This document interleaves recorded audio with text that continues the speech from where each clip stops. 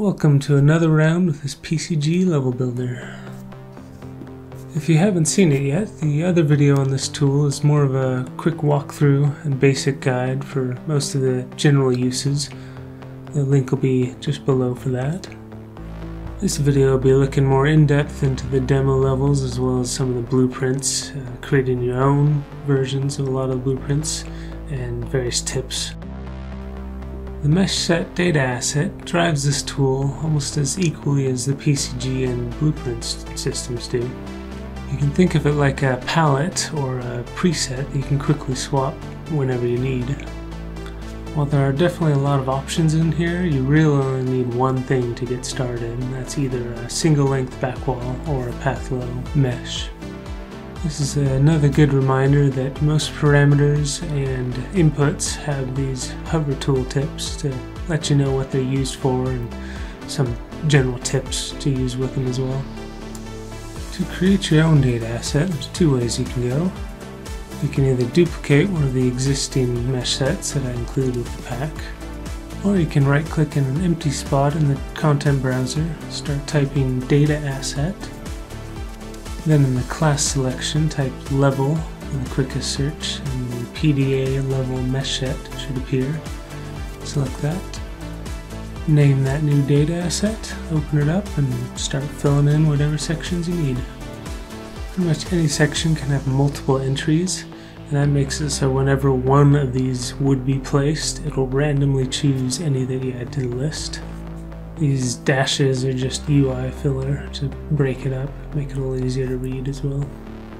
The level builder is set up to only be able to input this kind of data asset, so those are the only ones that show up on the list here. You can swap whichever data asset you want at pretty much any time.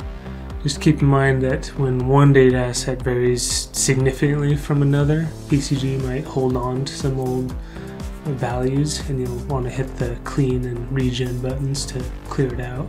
Occasionally actors might be left over even after cleaning, but you can manually delete those before you regen again if you just want to be sure. Now let's dive into the door actors.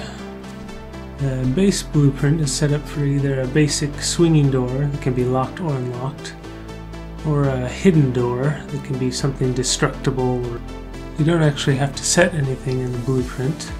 What you do want to set though is in your mesh set, and then on these door placement actors you will be telling it which parts of the mesh set to use, along with what kind of door it is and whether it's locked, or to use the black wall fader.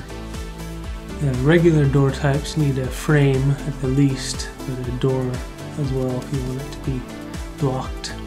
And then the hidden door types need a frame, a quote-unquote door that is kind of the filler placement or the hidden breakable part, and then a geometry collection if you want something to shatter and physics to react. On the low door section is basically what will be used if you have a front wall group. A couple notes here when building your own meshes. If you need a separate glass mesh, you could be using Nanite. You can use glass transparent materials on that. Just be sure to name it exactly the same as the door mesh, but with underscore glass at the end, and the blueprint will automatically find it and attach it. And then on the pivot for the door, if you want it to be attached and swing properly, you just want it to be offset in the same amount that your door frame is from world 0. That makes sense. So if your frame is directly centered, then you don't have to worry about this, but my examples here, the door frame is pushed back a ways just because of where the rocks are. So the door has to be pushed back even more for the blueprint to recognize the distance needed. Let's look at the light actors now. These are a bit different from the door in that you do need to set up pretty much everything in the blueprint beforehand. Create your own blueprint, you can either duplicate one of these existing ones, or just make sure you're parenting it to the original base light. So you can right click the base and then create child blueprint from that. You can use whatever mesh you like, or even multiple meshes. Same with the lights. You can use whatever type of light as well. Spotlight, point light, rec light, it doesn't matter. You can set the values on those to to whatever you like. But just keep in mind that the blueprint and the PCG will be setting the light color and the light intensity, so whatever you set there will be overridden. And the really important thing is that you keep the meshes at origin within the blueprint, and then just offset the light to whatever fits with where your mesh's light is. And if you have really varied surfaces on your walls like I do, you want to extend the back or top side of your mesh so that it can clip into the walls at varying depths. The spacing parameters apply to all types of lights, whether on the wall or the ceiling, but the height is just for the wall lights. Ceiling lights will use your ceiling height and additional ceiling height value a little further up on the tool. And then the random disable chance value just makes it so the physical light itself, as well as any emissive on the mesh, will be turned off. And that's just random per actor.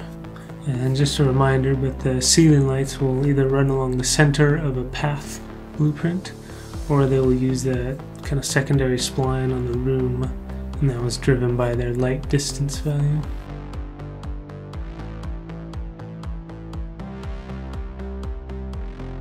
Turning now to the river spline tool. This is like pretty much any other spline mesh tool you can see in Unreal. The key difference here is that PCG actually reacts to wherever you place it. You just drop it in the world, draw out the spline as you like, and then set the mesh and material for it to use.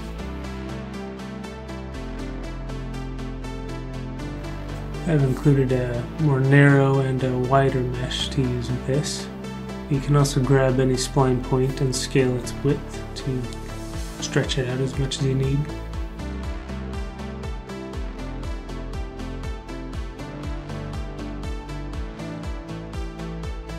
I've also included a few material instances for you to try out. One's a single layer water, and the other two are more of a stylized radioactive ooze or a lava.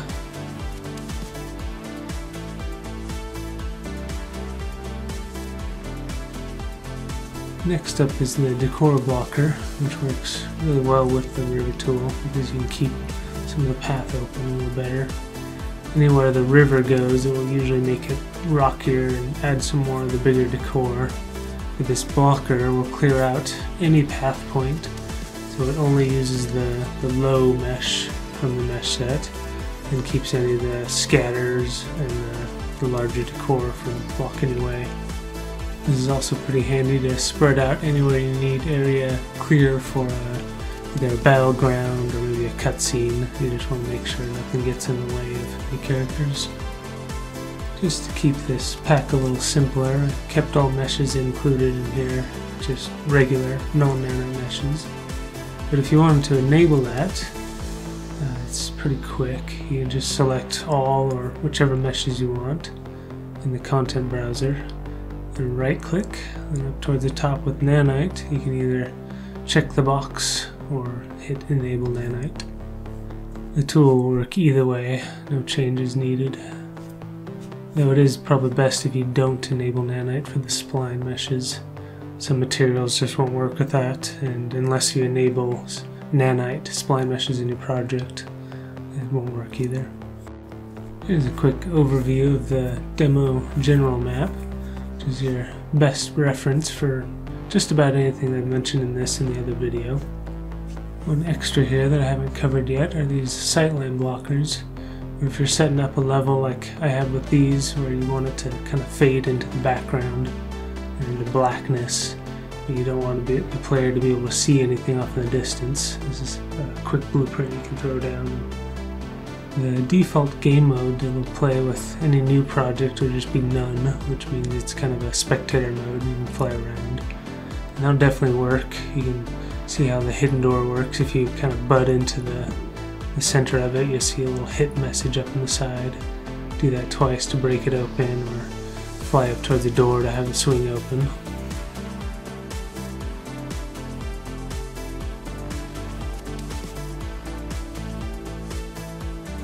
For a little better experience though, you'll want to hit the add button in the top left of the content browser and choose to add a feature or content pack. And from there, you'll add the first or third person option.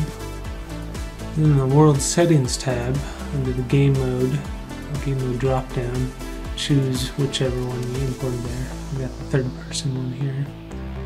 And if you don't have that World Settings tab, you can grab that up at the very top left of the editor under Window and World Settings. Here's a quick example of how a lock door works too.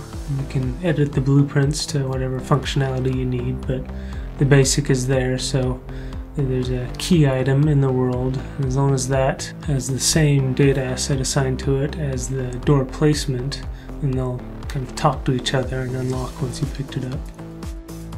And that's about it for now. And if you come across any bugs or have ideas for features that you'd like to see added to this, please feel free to send it into the support email, or even add a note to these YouTube videos. The support email will definitely get you the quicker response. Thanks again for watching, and have a good one.